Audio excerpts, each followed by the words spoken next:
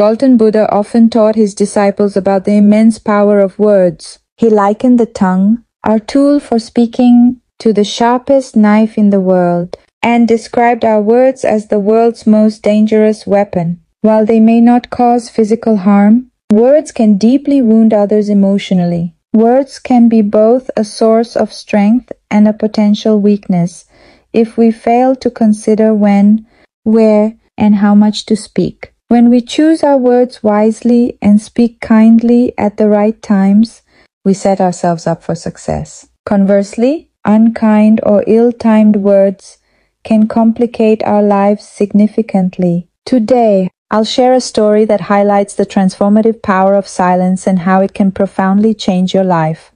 Once upon a time in India, a renowned Buddhist monk lived in deep seclusion within a quiet forest, far removed from the bustling world. He was known across India for his deep meditative practices. One day, a king, plagued by constant feelings of tiredness, frustration, and unrest despite his wealth and luxury, sought the monk's guidance. He confessed to the monk, "Respected monk, I have everything one could wish for, yet peace eludes me. Please help me find tranquility."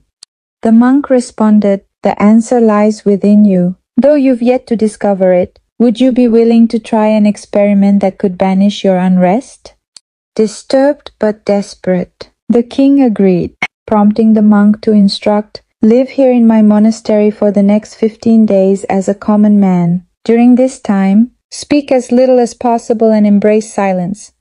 The king accepted the challenge. Initially, he struggled with restlessness and an urge to speak. But as he persisted in silence, he experienced a growing sense of peace, something he hadn't felt in years. Over the days, as he observed and connected with nature, his internal turmoil began to subside.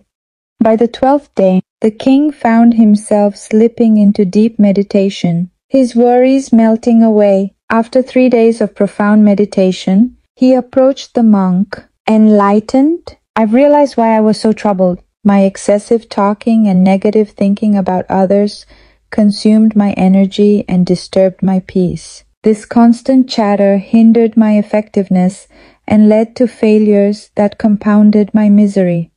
The monk then shared a lesson on the importance of silence, recounting how even Gutama Buddha cherished quietude to foster deep self-awareness. He advised the king, "Speak only when necessary. Silence not only reduces strife but also enhances one's peace and focus. It allows deep inner connections, transforming everyday words into harmonious sounds."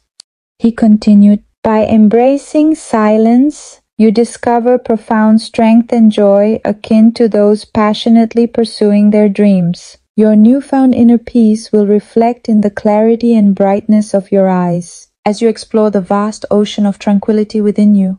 The monk concluded, "Excessive talking often leads to distraction and a lack of focus, hindering one's ability to fully engage with life and achieve success. It can also lead to mockery and loss of respect. However, those who speak sparingly and thoughtfully are often successful and respected. So, take time each day for solitude, reflect, and allow yourself to grow in silence." Finally, he urged, "Join us in embracing these teachings by engaging with our Inspira Zen community. Like, share, and comment if this story resonated with you. Subscribe and hit the notification bell for more insights into a peaceful and purposeful life. Your support inspires us to continue our journey of sharing wisdom. Thank you for being part of our path to enlightenment.